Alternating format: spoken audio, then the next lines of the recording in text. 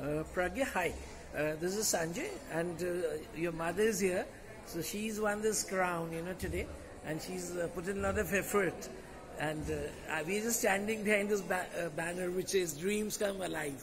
So how do you feel when she was winning the title? I had no doubt she's going to win a title here. Okay, what is the reason? Why were you so confident about it? Look at her. I mean, that's all the answers. I'm so proud of her. It's lovely. And are you also going to, have you any time participated in the beauty pageant? I did when I was younger, but that's not my cup of tea. Not now, okay, maybe a little later. Maybe. As your mama told me that she is into building of pigeons and she's going to go to Rajasthan. Correct. So maybe we are going to follow her there. Probably. Right. So wish you all the best to both of you. Thanks, ma'am. Good evening, friends. Today we have the Miss Second Runner, right? Mrs. Sorry. Yeah. I would say Miss because we used to miss so much. So she is a lady. She's a working woman. She's Rashmi and she hails from Pune. So Pune is ideally the city for IT, but as she told me that she's into a lot of things. So how was the winning moment when you were asked to come on the 8th and then finally on the 3?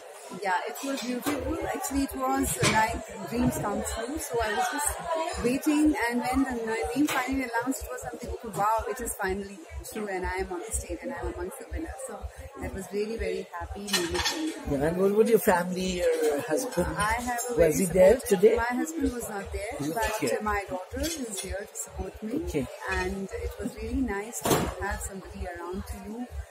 No matter my husband was not here definitely, but without his support I would have not been here. So yeah, I do have support. So you have taken his permission. I would not say permission, but yeah, as a husband and wife we work together as a team, and it's always nice to motivate somebody to live their dreams. So like he's an army officer and he has never asked me not to live my dream. So that's how at 50 also I am here living my dream. That's great. And today this title, will give you some responsibility because the brand रहलक is such a good brand. It's a very good brand. And then Mrs. India 2020. So you've got responsibility as a nation. So what do you want to do in the coming years?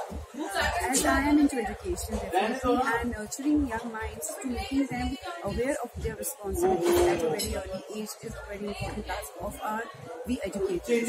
So giving them the correct knowledge and imparting the correct way of thinking in thought process.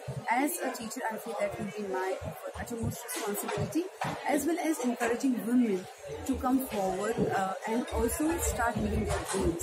As a women, we always keep ourselves second and we make sure that our family, our children are happy. But I feel if a woman herself is happy, she'll make everybody else happy too. Right. And you seem to be tall for your height.